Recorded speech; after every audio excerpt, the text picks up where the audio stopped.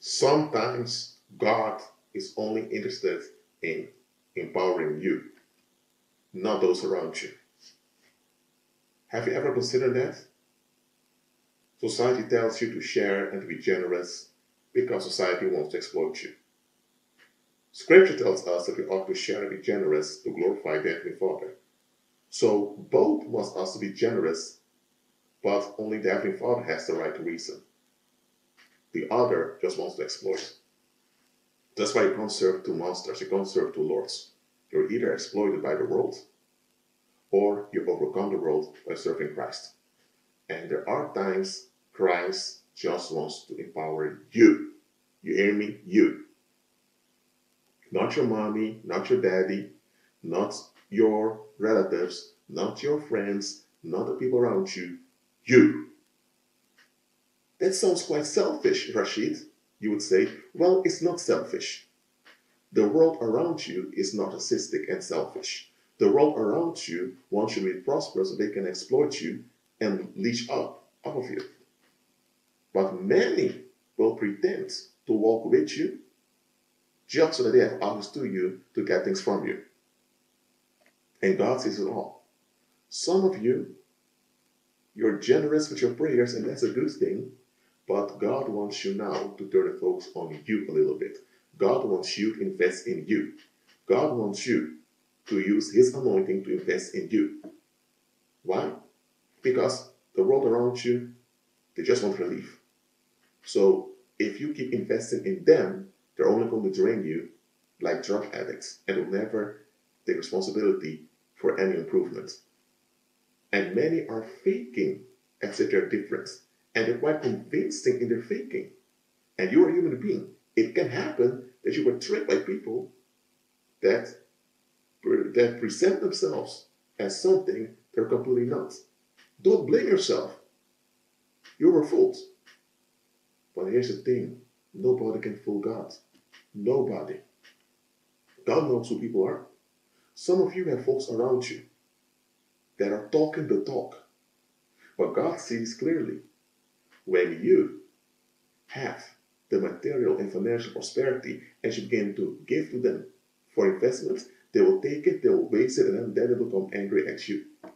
They'll blame you. And they'll plan together with other people to rob you and to kill you. So that they don't have to think about you anymore. You have folks like that.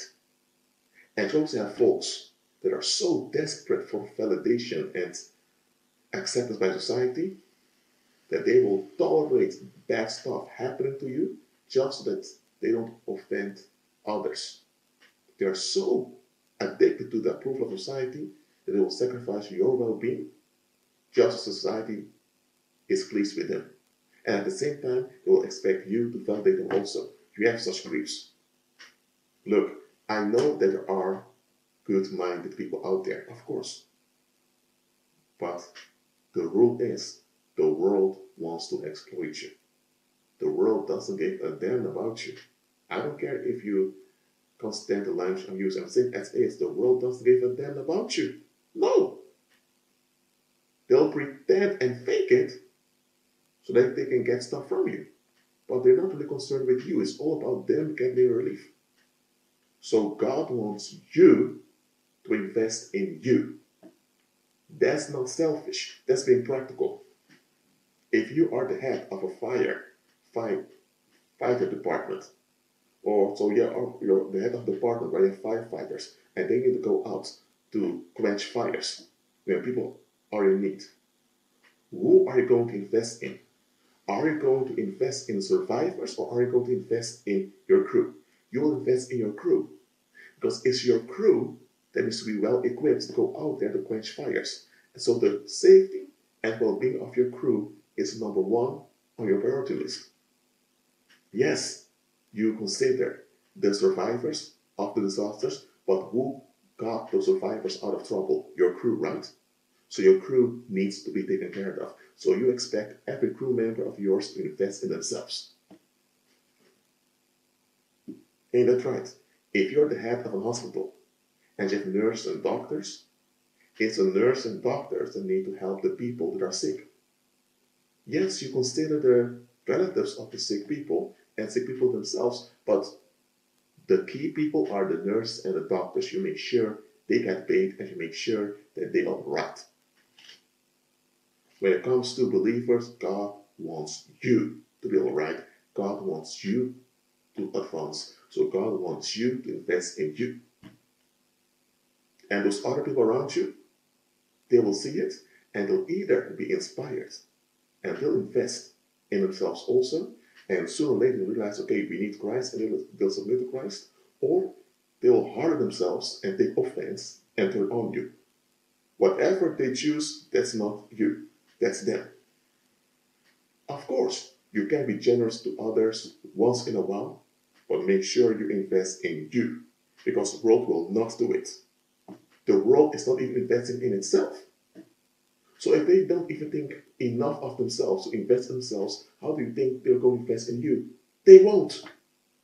They don't even love themselves, yet they won't go to love you? Are you kidding me? Sometimes God wants you to focus more on you, because God wants to continue with you. Think about Abraham. Abraham was thinking about his relatives, which was generous. That's a good quality of Abraham. God was not against that. But God saw that those relatives of Abraham were in idolatry and he had no intention of leaving idolatry. Abraham was. So that's why God was interested in moving with Abraham, not Abraham's household. That's why Abraham had to leave his household, because God was into moving with Abraham, not Abraham's environment. And that's the place where many of you are. You're still thinking a lot of your environment, which is natural as human being, but God wants you to focus on you for a moment. So, don't fight what God is telling you to do. Be at peace.